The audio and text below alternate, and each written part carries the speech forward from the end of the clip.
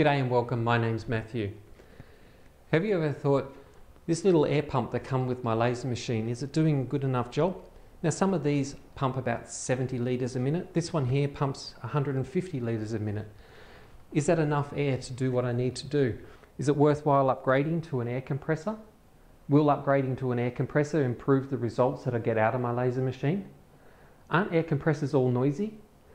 I don't want all that noise in my workshop. So to address that question first about air compressors, no, not all air compressors are noisy. This air compressor down here is a silenced 50 litre air compressor, and it has silencers on the compressors themselves and a noise rating of only 60 decibels compared to a similar unit, roughly the same size and output, and that is decibel rating of 97. So this is a lot quieter than those. So first you'll need an air compressor that's capable of keeping up with the air pressure that you require for the type of work that you're doing on your laser machine. I recommend a silenced air compressor with a volume of 50 litres or more. Smaller units may be sufficient for the type of work that you do, depending on how long your laser machine's running for each job that you're cutting out. And that's a very important factor to consider when you're sourcing your air compressor. And I'll demonstrate this in a moment. There are some great air compressors available now. This one that I purchased here in Australia is from CD. However, if you're outside Australia, other air compressors that I've heard that are very suitable are those from California Air Tools, and I'll leave links to the description below for these products. So I've got my air compressor here, and that's all been plumbed in through this black hose here. Next you'll need a flow regulator with a water trap. Now water vapour is a byproduct of compressing air, and the amount of vapour produced is depending upon the environment, the humidity and the temperature that your compressor is operating in. It is recommended that you drain the water out of your trap regularly. You can pull that down and drain the water out. You can put a little rubber hose on that so that it flows away and doesn't dribble in your machine. And also on the bottom of the air compressor you also have a drain valve. Just check your user manual for your air compressor on how to drain. Failure to drain water from your compressor regularly could result in rust forming inside the tank and obviously decreasing the lifespan or the longevity of your equipment. The air regulator that I purchased here came with some standard Nito push fittings, and I've removed those, and using a 1/4 inch thread I've replaced it with these push fittings for the 6mm air pipe, and those ones are just push to connect, so you can just push them, disconnect them, push them in to lock them into place. So we have our air line coming from our air compressor and out the other side. On the back of this flow regulator we also have an arrow indicating the direction of airflow. Once you have your pressure regulator hooked up, then you can use the dial on the top to dial up the required pressure that you're going to be supplying to your laser nozzle. And I can dial up the PSI, or the required pressure that I want for the cut. So if I'm cutting timbers like plyboards, then I'd have a higher pressure and it'll give me a nice clean cut. But if I'm going to be cutting things like acrylic, then I dial that pressure down, and I can do that using the dial here. But this does not override the minimal airflow to the laser nozzle, and that is done using the tap and the pneumatic solenoid valve.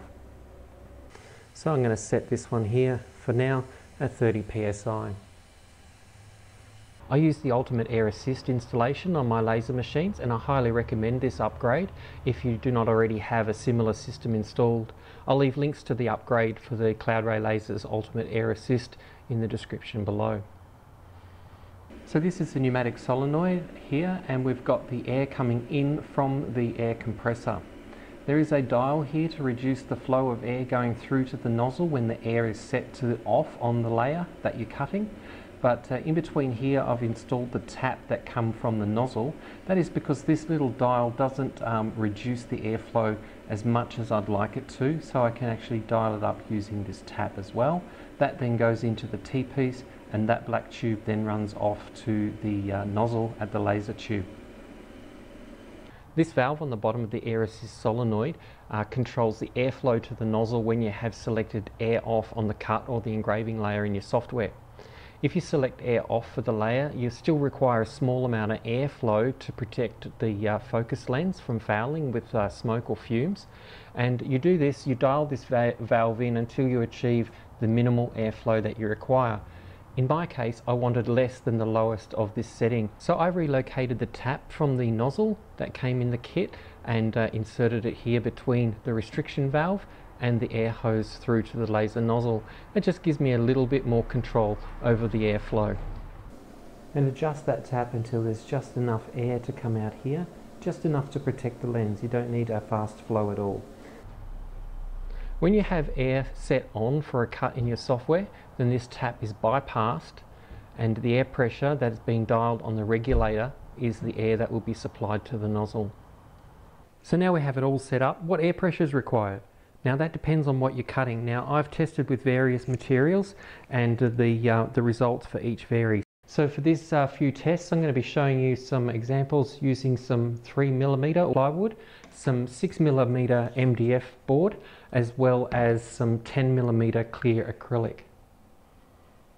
This first cut I'm doing out of the 3mm plyboard, and I'm just using the regular air pump that came with the laser machine. As we can see, there's a little bit of a residue around the edges of the cut. For this next cut, I'm connecting up the air compressor and I've dialed the air pressure to 30 psi. The focus gap, the speed and the power are identical to the previous cut. You can see already that the cut is a lot cleaner and more crisp than the original cut. So I've placed the two cuts that we've just made side by side here on the screen. So the top one is the regular air pump, the bottom one was the air compressor. You'll notice that the smoke from the air pump circulates to the top of the workpiece rather than towards the air extraction, whereas the high pressure from the air compressor seems to force the air lower into the machine towards the extraction unit. So here we have some 6mm MDF board, and again I've set the focus height and the speed and power the same for both these tests, and this is using the standard air pump, and as you can see there's a smoky residue on the top of the workpiece. Now I've connected the air compressor with 30 psi pressure at the nozzle, and you can see immediately that the cut is a lot cleaner and that there's less smoke coming out the top of the cut.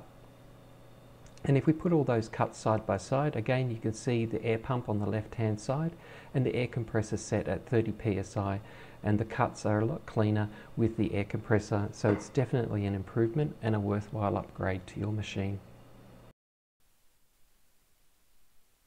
So I thought, why would I stop at 6mm MDF when I regularly do need to cut 9mm and 12mm board? And I had the air pressure set for these tests just a little bit higher at 40 to 45 psi. Some power reduced a little bit and the speed down to 7mm a second, and we've been able to cut nicely through the 9mm. It's clean front and back without any residue around the edge, and the same as the 12mm MDF board. It's nice and clean and it's a really good cut, and when you rub your finger along the side, there's no residue or smokiness that's there. I also noticed that when I've got the air compressor on, the fume and the smoke extraction is a lot better as it's blowing the smoke out the bottom towards the exhaust fan. So let's have a look at the 10mm acrylic. What I've got again is 10mm. I've raised it off the honeycomb table so that we don't get any flashback. Now this first cut I'm running with the air compressor set at 30 psi, and we're cutting very slowly at about 4mm a second and 26 milliamps. You can see that we have some frosting along the edge when we have the air pressure on. So this next cut that I'm going to do, I'm going to reduce the air pressure to about 5 psi. Again, same focus height, same speed and power, and we're cutting again raised off the honeycomb table to avoid any flashback or any distortion on the bottom of the cut.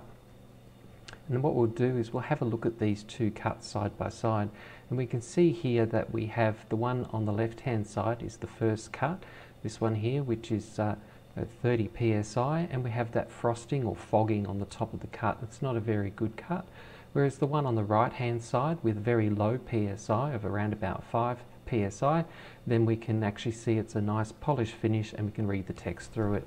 It should be noted that I only used a 2-inch lens for these tests. Normally, if you're cutting these sort of thicknesses, I'd recommend a 4-inch lens, and I'll discuss more about lens selection in a future video. So earlier I mentioned to select an air compressor that can keep up with the type of work you're doing.